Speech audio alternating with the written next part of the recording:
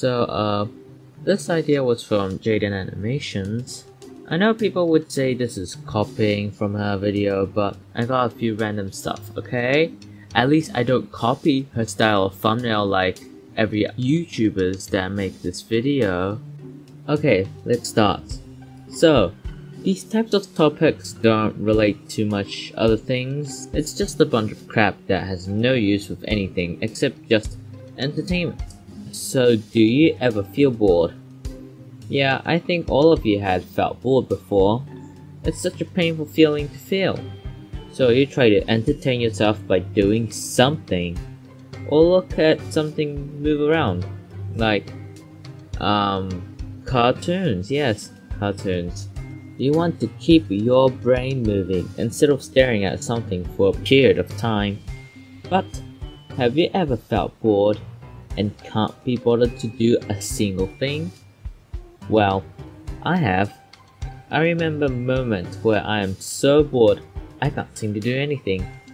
Being bored and lazy at the same time is really horrible to feel. You really want to do something, but your body is unconscious, so you couldn't move anywhere. That's how I interpret it. I call it borazy. Wow, what a very creative name. Let me tell you the definition of this made up word, borazy, if you didn't listen to the duration of this video. It is when you are bored, but you feel like doing nothing. There's probably an actual word for that, or borazy means something else. But who cares, it's my special word, I like it. So the next one is a bit controversial between dumb people and primary/elementary school children. Is the earth round or flat? Of course, people are getting triggered. But I don't care. It's time to throw some science into your brain, cause I like science, and you should have some science for your brain too. It makes my brain tickle. So the first thing is that flat earth people think the government is tricking you, or the Illuminati want to convince you the earth is round. But why is it the Illuminati or the government that is tricking you? It doesn't make a valuable answer that the earth is flat. So now, time for science and gravity.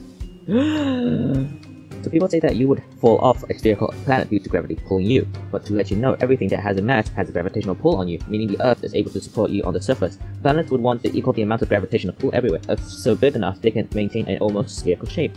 But if it's an ellipsoid flat Earth, it wouldn't possibly exist in real life.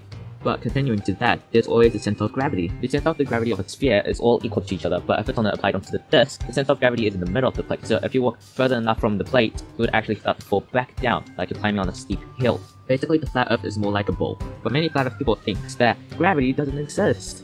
But how do you explain things going up and down in the first place? When I see maps of the flat earth, the North Pole is always at the center and the South Pole is always on the outside. But the thing is that these such ice patches won't exist since the sun shines on the surface equally. These won't exist and the polar ice sheets will melt because the same temperature across the globe. So we wouldn't have an ice wall to protect all the water, because then all the water is just funneling out of the earth and we're dying from thirst. Okay, so I've been ranting on this for a long time, so I'm going to make a separate video about it in the near future if I want to, who knows. There was one thing about me as a kid.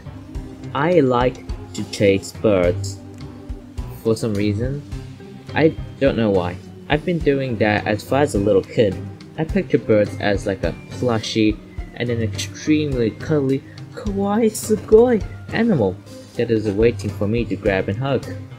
Well, not exactly all birds, more like smaller birds, I guess?